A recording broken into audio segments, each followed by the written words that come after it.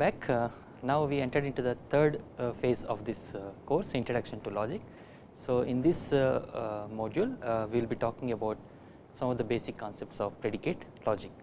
So far we have discussed, we started with basic concepts of logic, where we discussed about what we mean by argumentation, etc. We talked about various kinds of arguments and where these arguments occur, etc.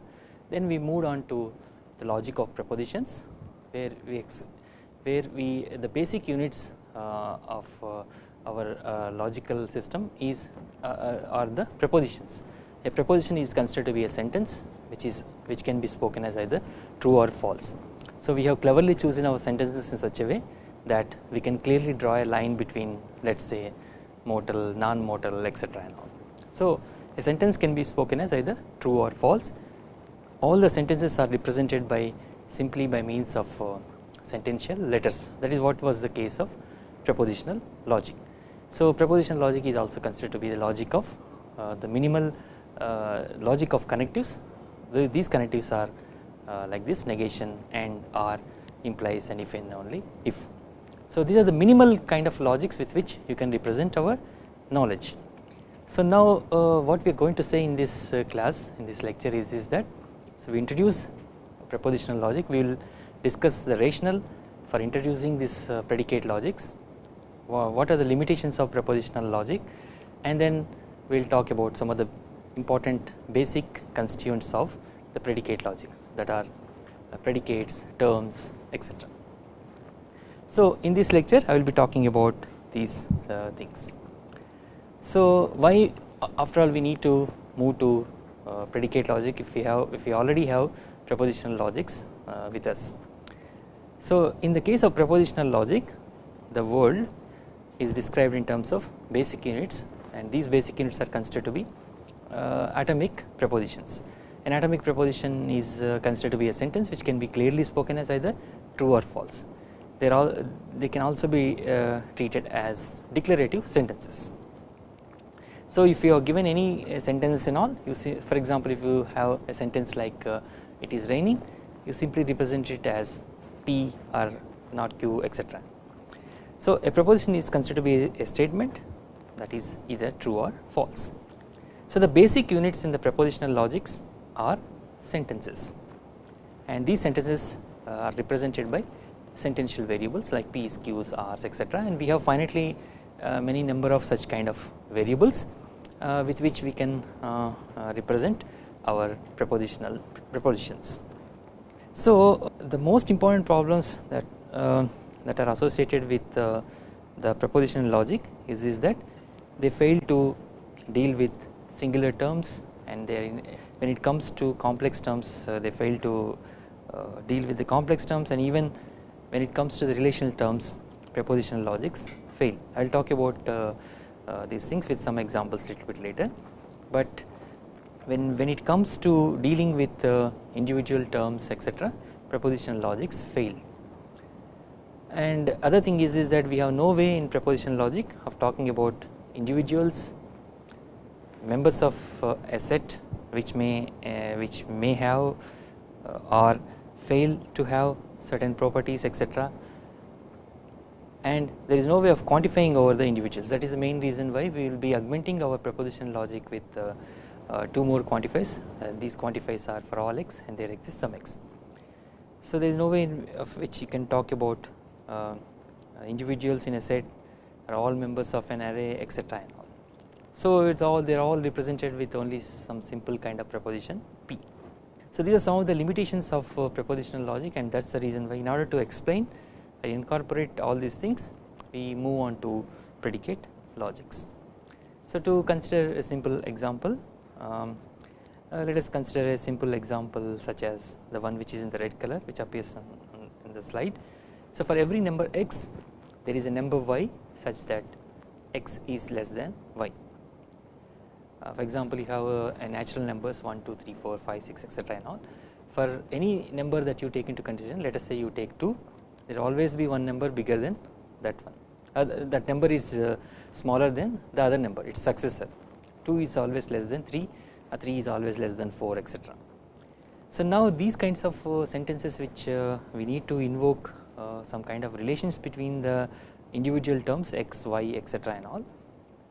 For this, if you represent it in terms of propositional logic, it may not capture the deep structure of this particular kind of sentences. So this is simply represented as some kind of sentence P. But propositional logics are the most simplistic kind of logics that are in which usually propositions are represented by simple variables and all. So they are also important in the sense that in propositional logic we have some nice features such as propositional logics are complete, propositional logics are said to be consistent, and even they are considered to be sound. So these are the wonderful logical features that you will find it in the case of propositional logics. But if you want to explain the entire mathematical reasoning, these propositional logics fall short of many things. Mathematics requires a lot of relations, etc. and all. Like in this example, we need to go into the in depth of this particular kind of sentence. Then we need to analyze this particular sentence. Then only we will come to know whether or not this particular sentence is true. Now, for example, this particular kind of sentence, for every number x, there is a number y such that x is less than y, is represented as symbolically as this thing. For all x, there exists some y such that x is less than y. So this itself is not sufficient for the truth of this particular kind of sentence, but for that we need to have some kind of domain. So we need, are we talking about natural numbers, we are talking about integers, we are talking about rational numbers, etc. All these things needs to be stated explicitly so that we can talk about truth of this particular kind of sentence. So we are going into the depth of this particular kind of sentence, and then we are talking about, we are invoking relationships, etc. and all. So the predicates usually will take care of these relationships. So these are some of the things which are also considered to be the limitations of propositional logic. So the objects in elementary objects in propositional logics are elementary statements. Their properties and relations are not explicitly represented in propositional logic. For example, in the last sentence, x is x less than y, that simple sentence is represented as one particular kind of thing, p, just one letter p. So that is not sufficient enough for us, especially when you are talking about the relationship between two individual objects, etc. So objects in propositional logics are simply considered to be elementary statements, and the statements for groups of objects, especially like the one which we have discussed earlier, require some kind of enumeration. Like for example, if you want to say all men are mortal, you cannot simply represent this sentence as just p or q, etc. So we need to quantify, so that is for all x, if x is a man and x is considered to be a mortal, x is a human being, x is considered to be mortal. So we need quantifiers. So for all x, there exists some x are considered to be the two main quantifiers that we will be using it in the predicate logic. So in a nutshell, predicate logic is considered to be an extension of the propositional logic with these two quantifiers, that is for all x and there exists some x. So predicate logic is also considered to be an area of logic that deals with basically predicates, which talks about the relationship between the objects, whether or not an object possesses that particular kind of property, etc. and all. For example, if you say all men are mortal, mortality is the property which is attributed to the human beings. So mortality is considered to be the predicate. So predicates are given much more importance in the predicate logic. So the other term for predicate logic is what we call it as first order logic. First order logic means it's a predicate logic, plus propositional logic is already there sitting at the background. So one of the advantages of first order logic or predicate logic is that it permits quantification over variables, like all men are mortal, etc. That permits us that mortality is quantified over all the human beings. So and if you take into consideration higher order logics, then it permits quantification over functions and predicates. If the quantification happen over only variables, then it is called as first order logic. If the quantification happen over the functions and predicates etc. and all, then it is called as higher order logic. This is one of the important differences between first order logic and the higher order logics, but we will be restricting our attention on quantification over variables. So now let us consider a simple example and we will see why propositional logics fail to explain particular kinds of arguments like this. So you need to note that when we introduced Aristotelian logics, that is also considered to be a kind of predicate logics, but it has its own limitations. So because not all the sentences can be put in the form of the 4 categorical propositions, and then you can talk about validity of a syllogism, and then Aristotelian logics, which are also considered as traditional logic, which has a limitation that it talks about terms, a group, terms which are represented to a group rather than individual terms, individual beings, individual things. There are some of the limitations which I will talk about it in a while from now. So let us consider one simple example, that is this thing, the famous example, all men are mortal, all IITK community are men, so all members of IITK community are considered to be mortal. So these are the 3 sentences that we have. Suppose if you represent it with the help of propositional logic, then the first one, all men are mortal, is represented by some kind of a letter P, and all IITK community are men, it simply treats it as an atomic proposition, so that is represented as just simply Q, and then we have the final thing, that is all members of IITK community are mortal, is simply represented as some kind of another atomic proposition R. So from P, Q, R, R follows from P, Q.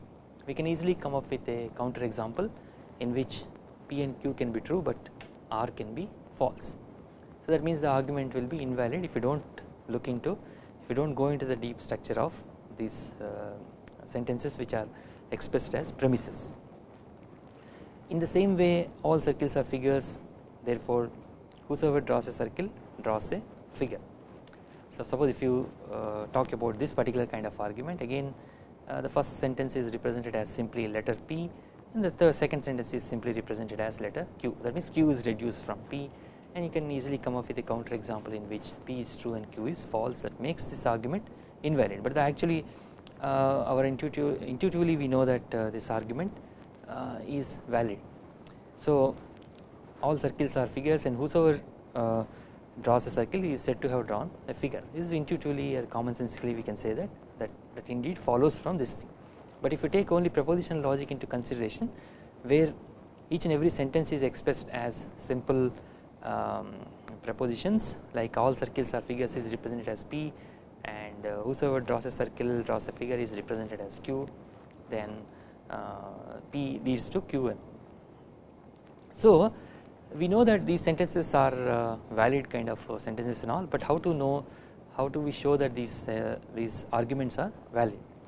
So validity here is not merely a matter of how these simple statements are related by means of some kind of propositional connectives. What are the propositional connectives? And R implies if and only if negation, etc.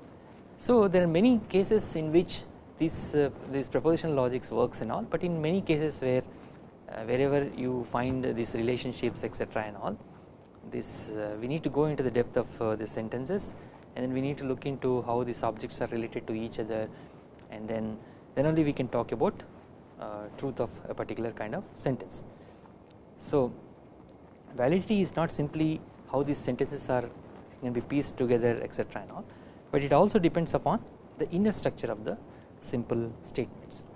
So the inner structure could be the predicates, terms etc., how these predicates are related to each other etc., objects are related to each other, all these things which we should know.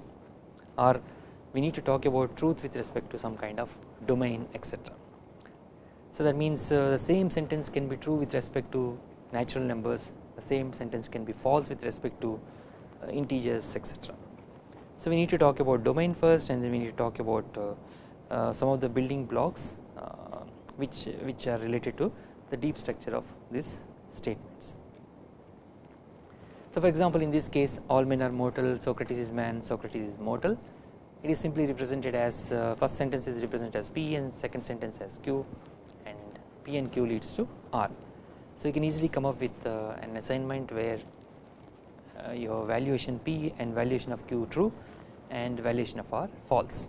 That means you can have premises true and false conclusion, that makes this argument invalid, but actually this argument is a valid argument.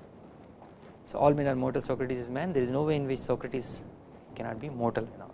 Socrates is mortal necessarily follows from all men are mortal, Socrates is a man.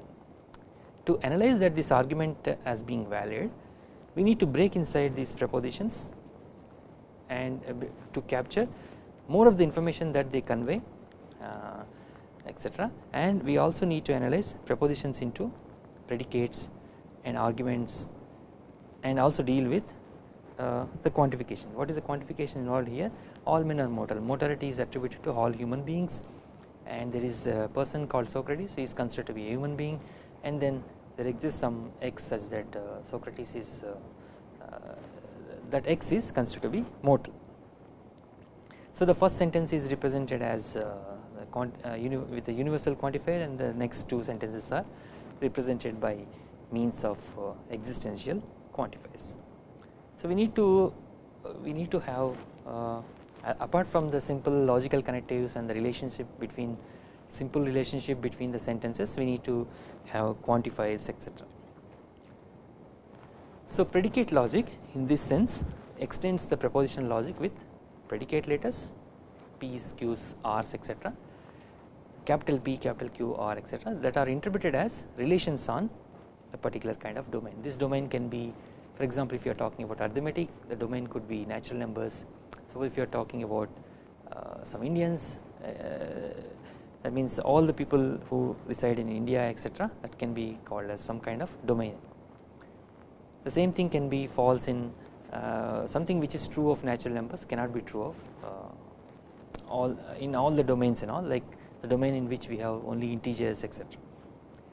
So why predicate logic? The axioms and theorems of mathematics are defined on arbitrary sets such as sets of integers, etc., where always we invoke some kind of relationship between any two set of statements.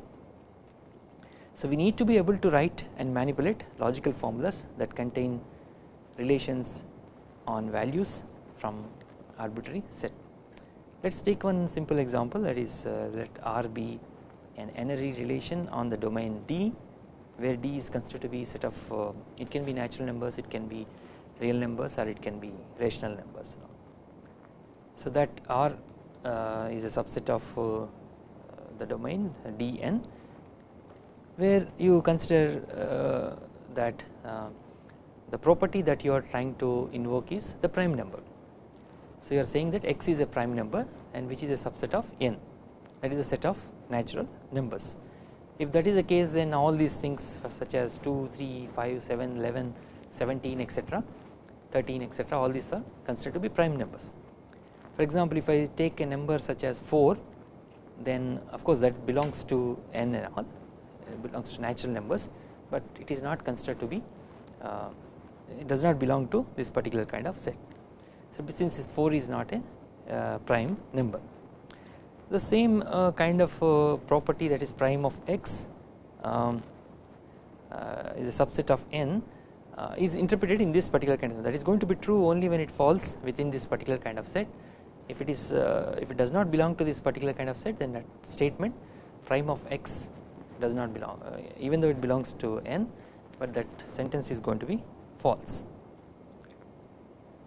So now we said in the beginning of this lecture that predicate logic propositional logic fails to explain inability, it shows inability to explain singular terms, complex terms, and also the relational terms. So what do we mean by these singular terms, complex terms, etc.? So usually singular terms are words or phrases that represent individual things such as Ravi, duster, pen, moon, Kanpur, etc., IITK library are all individual things. So singular terms are more commonly called as names of individual things. Any name of anything is considered to be a singular term. So we need to note that even classical logics, traditional logics such as Aristotelian logics also fails to explain these singular terms. It could not explain these singular terms in a proper way. So now the complex terms are like the sentences of our everyday language usually contains obviously complex descriptive phrases usually to represent group of things. But in the case of traditional logic, that means the Aristotelian logic does not distinguish between simple general terms and complex general terms. There is no way in which you can distinguish between simple general terms and complex general terms, which is the distinction is very important for us to make.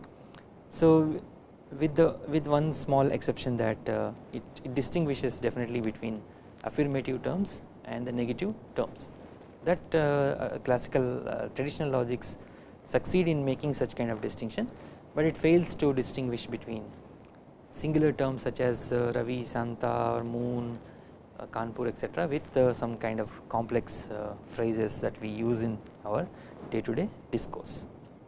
So there is no way in which you can distinguish between singular and complex terms, and there are lots of examples which one can give. Propositional logic failed to explain these particular kinds of things. Let us say for example, if you say some pink birds are long legged and all birds are having wings, therefore you say that some pink things that is considered to be a singular term are long legged and winged.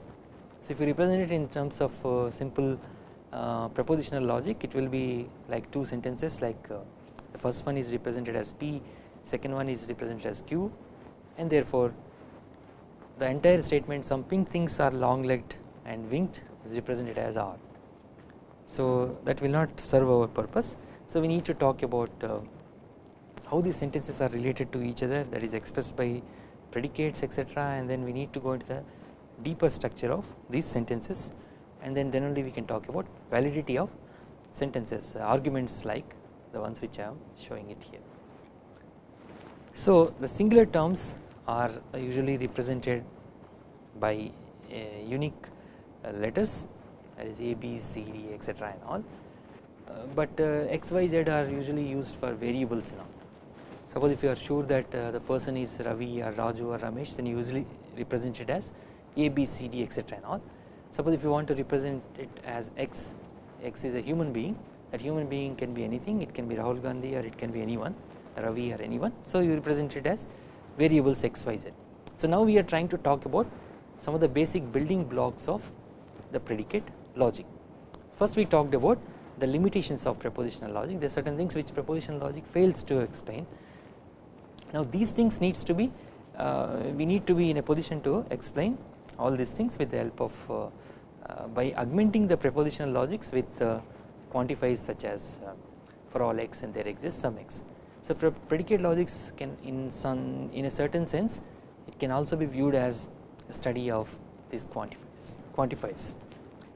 So now these are the singular terms are usually represented by constants, individual constants A, B, C etc., and simple predicates such as mortality etc. and all. In all beings are mortal. Mortality is considered to be the property which is attributed to all human beings, that is considered to be the predicate. In any simple grammatical sentence we have a subject and we have a predicate. So predicates takes as a central position in predicate logic. All simple general terms are symbolized by unique capital letters. Usually we represent predicate letters as capital letters A, B, C etc. and all. So we also call this as simple predicates. So these terms represent the properties that things have. For example, if you say all human beings are mortal, mortality is a property which is attributed to the human beings. So that property which is attributed to some kind of objects is called as a predicate. So there are sentences are in this way. For example, if you say Ravi is a painter, this is analyzed in two parts. First is the name, that is Ravi, and next thing which follows that is a painter. So the first part is a name and refers to some kind of individual thing, singular term, that is represented by some kind of constants such as a, b, c, etc., and the predicate is represented by some kind of capital letter. So that sentence is has two parts. First is the name sentence, that is Ravi and is a painter represents the predicate. The second part is a simple predicate that identifies some kind of characteristic. The characteristic is that being a painter is a characteristic of that particular individual human being Ravi. So this is the way we represent the sentences in the predicate logic. So now this sentence is represented as, suppose being a painter is taken as P, capital P, and Ravi is considered to be a small r, then it will, the sentence is represented as P subscript r. So now what are complex name sentences?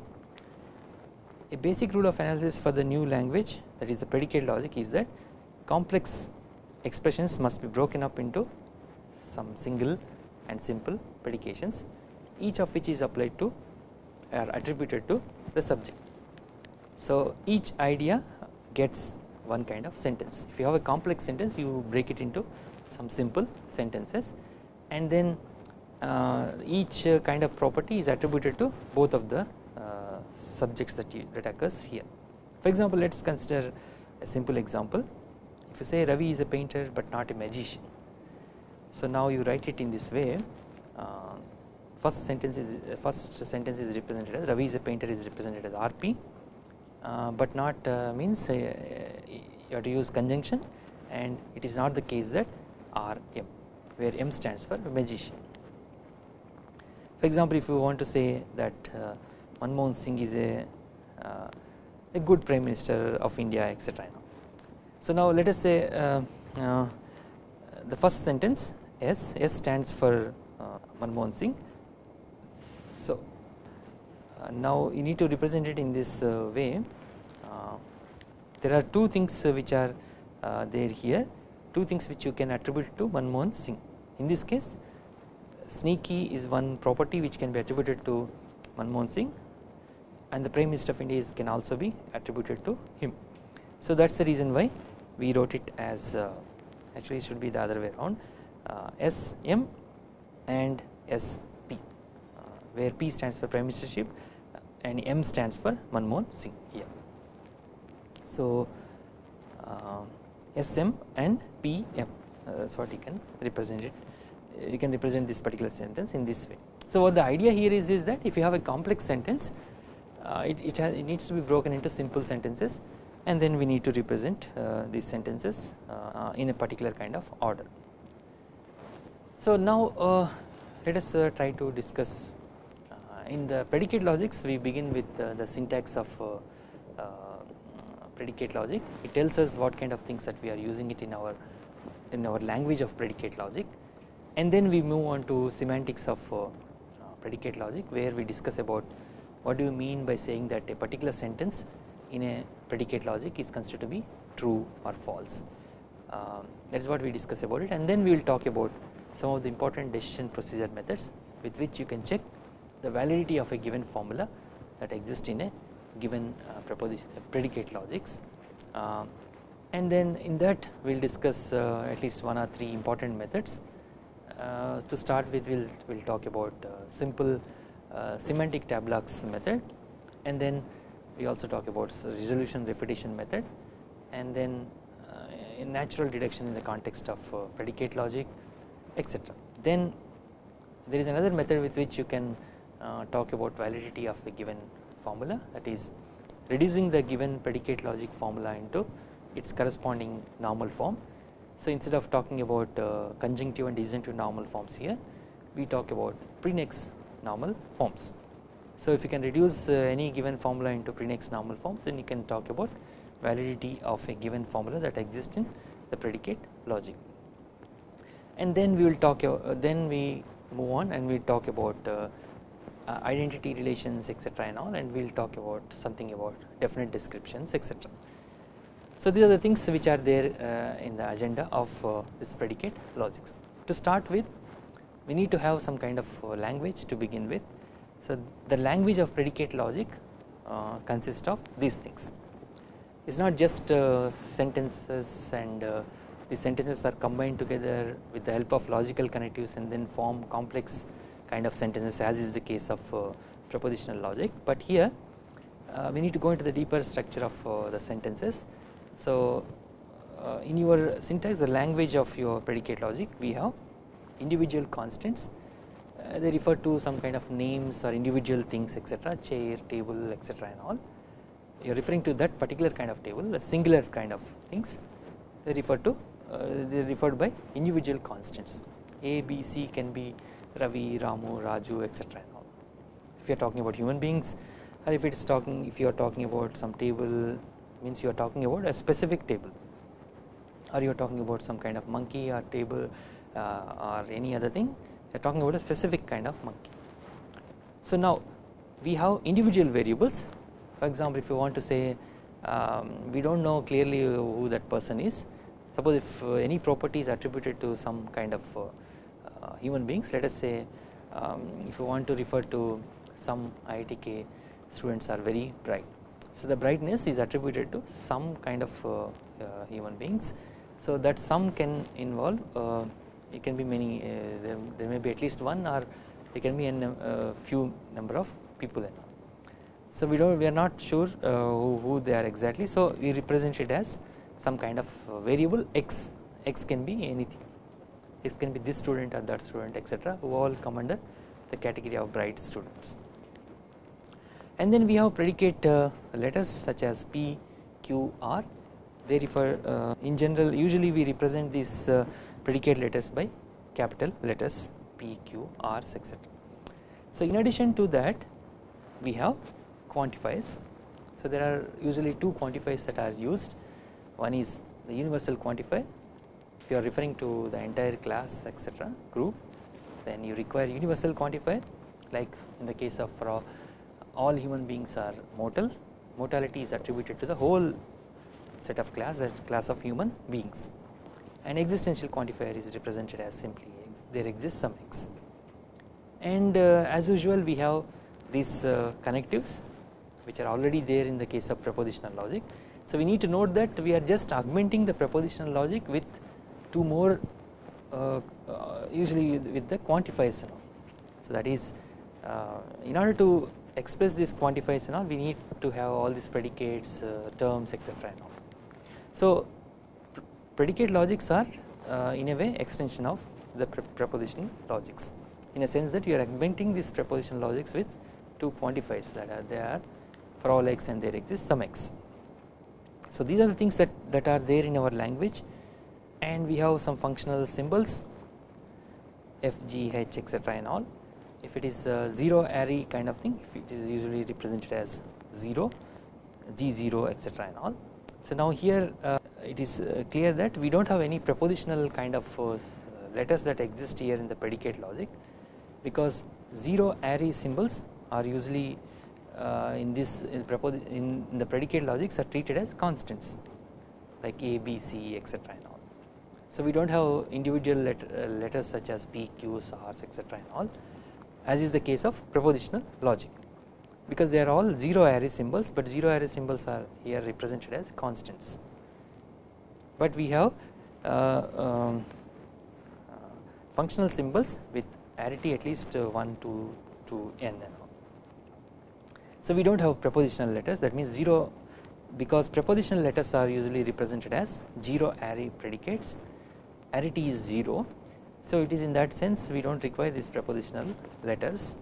So we just simply use, if there are zero array kind of symbols which exist, they are simply treated as constants. And as usual, we need to have this punctuation marks, comma, bracket, square brackets, etc., to avoid ambiguities in the well formed formulas. So the syntax of predicate logic, in continuation with that, we use individual constants to formalize names such as a, b, c, etc., and all, and individual variables like x, y, z to refer to individual variable words like this man, that man, etc. and all. We are not saying which man actually he is. And predicate symbol variables such as some kind of properties which the object possesses, which are considered to be predicate expressions, and we use two quantifiers for all x and there exists some x to formalize the quantification expressions. Now, just as in the case of propositional logic, we can construct some kind of well formed formulas within the predicate logic. PL stands for predicate logic. Just as in the case of propositional logic, not any kind of string will combine and form a formula, well formed formula in the propositional logic, just like that. So here also the formulas combine in certain way and then form some kind of well formed formulas, and you need to note that just like in the case of propositional logic, whatever formula that you come up with, that is not considered to be a tautologian or valid formula. So there can be infinitely many strings that you can generate by using the symbols that occurs in that particular kind of language with the help of logical connectives, but not all are considered to be valid formulas. Just like that, even in the predicate logic also, you can generate some well formed formulas, but not all generated well formed formulas are considered to be valid formulas. Valid formula is also considered to be tautology. So we need to have some kind of definition with which you can formulate, you can form these well formed formulas in the predicate logic. So these are some of the important rules that one employs in finding out whether a given formula is a well formed formula or not. So if A is an n-ary predicate letter in the vocabulary of your predicate logic, and each of the terms T1 to T2 to Tn is a constant, or that means ABC, or it can be a variable, it can be like Px or it can be Pc, etc. So where P is considered to be a property which is attributed to C or even to individual variable like X, then A T1 to Tn is considered to be a formula of L. So that means in that sense it simply says that we have a predicate P, let us say these are all predicates P, Q, R, etc. and then we have, so these are individual constants and all, and then there are some variables which refers to this man, that man, etc. So now it says that simply if you write like this, that is considered to be a well formed formula PA, or if you simply write this thing, that is also considered to be a well formed formula. So now what we have in our language are all these things. So this represents predicates, this represents individual constants referring to individual things, and this refers to individual variables, and then we have these two things, there exists some x for all x, and then as usual, as in the case of propositional logic, we have all these connectives already. So this is implication, by implication, conjunction and disjunction, these are set of logical connectives which are already there. So now if you simply write like this PA, that is considered to be a well formed formula, or if you can even write Px, that is what the rule number 1 tells us. So now the second rule is this, that if P is considered to be a well formed formula and not P is also considered to be well formed formula, as is the case of propositional logic. The only thing which is extra is the first one. So this is what we can write it in this particular kind of way. This is a unary kind of predicate. Suppose if you want to write this way, so if you write in this way, x is related to y in a certain way, some property is attributed to x and y, where x and y are related in certain kind of way. So these are binary predicates and all. So the same thing which can be written in this particular kind of thing. In some textbooks it is written in this particular kind of sense. This x, y is in some kind of order, x is related to y in a certain way and they have the property P. So it can be like for example, there are two objects such as x and y. For example, x is considered to be father of y, so then you put like this, you write in this way. So this means there is some kind of order which is there in this one, x is considered to be father of y. So this is different from f, y and x. So now we need to replace this with son of this thing. So f of xy, if you change the order, that is not equivalent to its corresponding formula. So there is some kind of order which is there in this one. So here in this formula, this can be even written as fx and y. In some textbooks they prefer to write it in this way, x, y, and this is a predicate, and these are individual variables. This is also considered to be a well formed formula. In some other textbooks you will find it in this way, f x followed by y.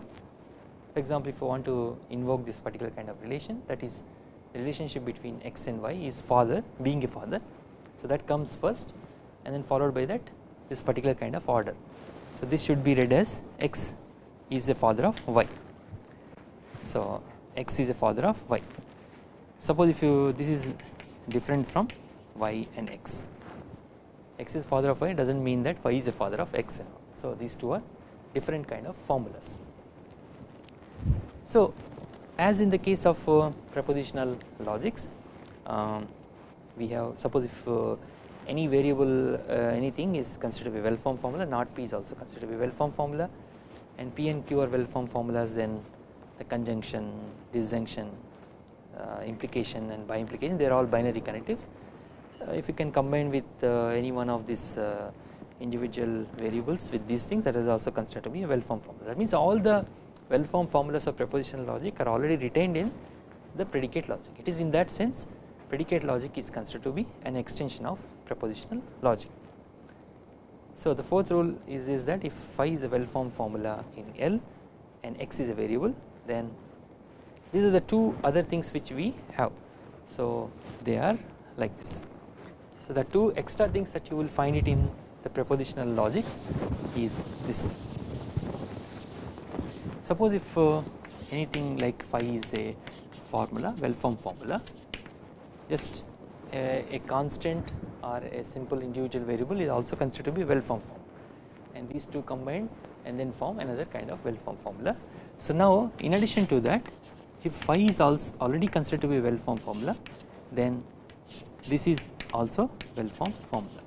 But if you write like this, then this is not a well formed formula. So we define it in such a way that first there is quantifier, followed by that there is a sentence. In the same way, if something phi is a well formed formula, even there exists some x such that phi is also well formed formula. So these are the additional things which you will find it in the case of predicate logic. So now finally only that which can be generated by using one of these four things is considered to be a well formed formula. You should not be in a position to derive any other kind of thing apart from these particular kinds of rules. So this is what we mean by well formed formulas in the case of predicate logic. The only thing which extra thing which you will find it here is this particular kind of thing. So that is for phi is a well formed formula, then for all x phi is also considered to be a well formed formula, and phi is a well formed formula, there exists some x, phi is also considered to be a well formed formula. So now let us talk something about some of the basic building blocks of predicate logic, and with this I will end this particular kind of lecture.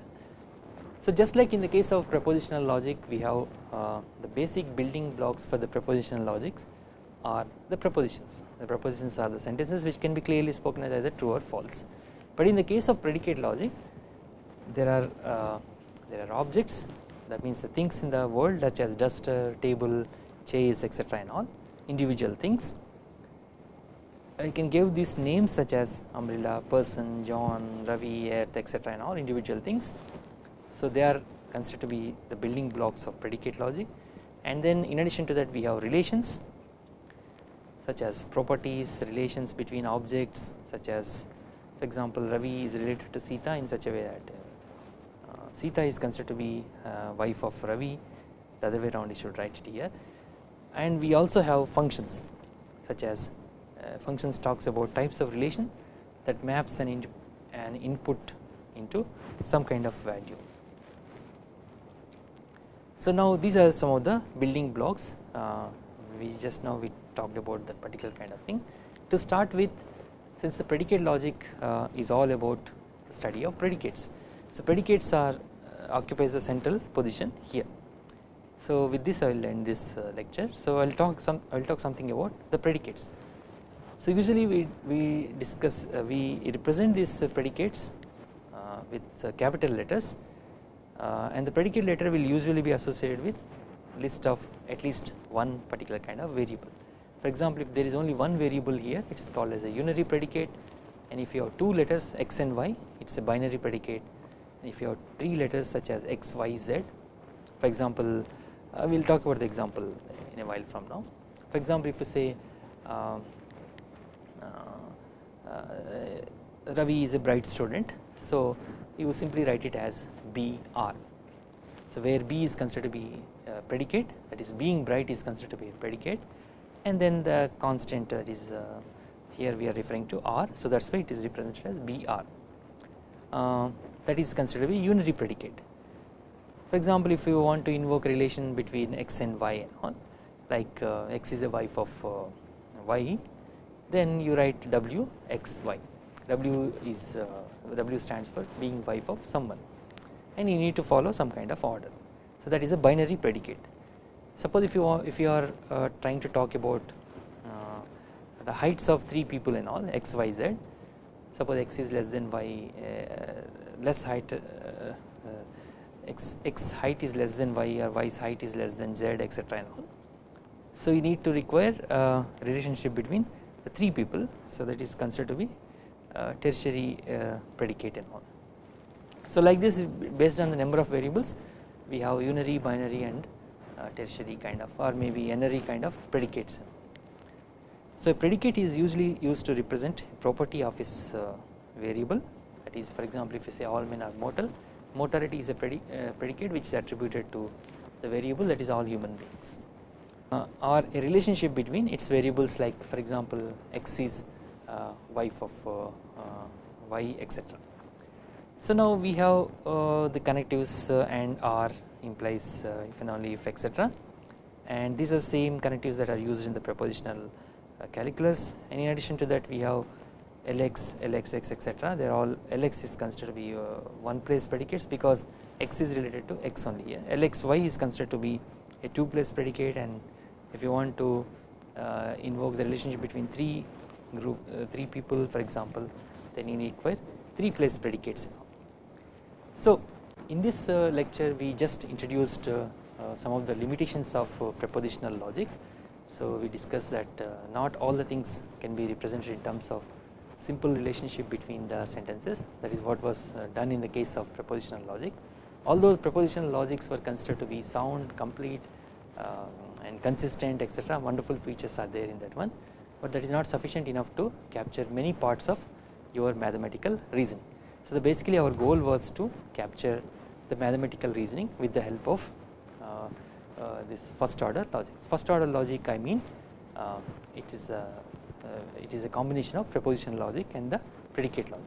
In this class we peripherally we discussed about some of the important building blocks of the predicate logics. So in the next class I will be talking about what exactly we mean by these predicates, terms, objects, the functions, etc. and all. So when I talk in greater detail about the syntax of predicate logics, I will deal with some of these important concepts, are the basic building blocks of predicate logic. Then we will move on to when do we say that a given sentence is true or given sentence is false, etc. So then we will continue with this thing in the next class.